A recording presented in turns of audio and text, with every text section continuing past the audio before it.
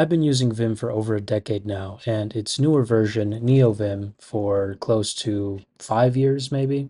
I love Vim so much that I even use Vimium, which is the web version of Vim and allows me to do this. And so I can navigate websites without the use of the mouse. As you can see, let's say I want to hop into this link over here. I just do SK, boom, and I'm in. Same thing with navigating here. I'm not using my trackpad at all, nor my mouse. I can maneuver around easily using the hotkeys that are provided from Vimium's interface. The main reason why Obsidian and Vim are such a match made in heaven is that both are inherently modifiable and customizable, which are very important things for me. Editing text, whether it be programming or making a shopping list, it's a vital component in our everyday lives. And whenever it comes to doing something, I want to do it in the best way possible. Now, that doesn't necessarily mean whatever is the most common. The best way possible for me is what works best for me, what makes sense to me.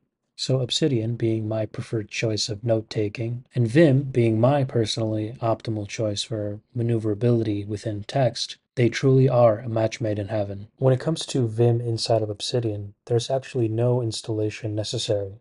All you got to do is go into your settings, editor, all the way down, and in the advanced section, you'll find Vim key bindings. Now keep in mind, this is not a tutorial on how to use Vim in and of itself. This is all supposing that you understand Vim and know at least the basic functionality. So beware, if you're looking to try out Vim and see if you like it and you've never tried it before, I'd highly recommend instead to look at some Vim tutorials first, work with it within a terminal, and then try using it inside of Obsidian. Using Vim inside of Obsidian is a must for me because I need to maneuver around my document quickly and effectively. Let's say I want to change the name of chapter 5 and remove that entirely. I don't want it to be called chapter 5. I just want it to be the title itself. So I just do 11 up, go here, change 2 words.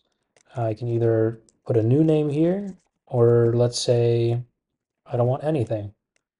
And I do all of this without having to use my cursor at all. Let's say I want to move all the way to the bottom of a document.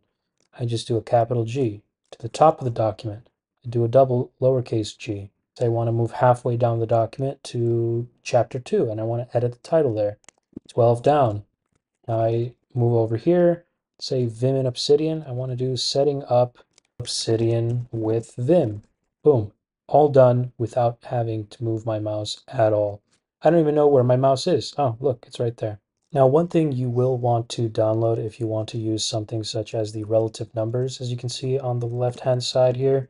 Right now I'm on line 53, and you can see the relative distance that each line is above and below. For that, all you got to do is go into Community Plugins, and I believe it's called relative line numbers. You download that, enable it, and you'll have exactly the same interface that I have here. And honestly, that's really about it. I can make hours and hours of content all about Vim, but I doubt that there would be an appropriate size audience for that. Every millisecond that I have to disconnect my thinking from what I have to do in order to get my thoughts across into my document, that's a millisecond too long. You may be thinking I'm exaggerating, but when it comes to thoughts and having a lot of them, especially if you try to organize it all through a Zettelkasten system and want to remove as much limbic friction, it's vital to use your time effectively. And that should wrap up today's video. Let me know your thoughts in the comments below, and I will see you tomorrow.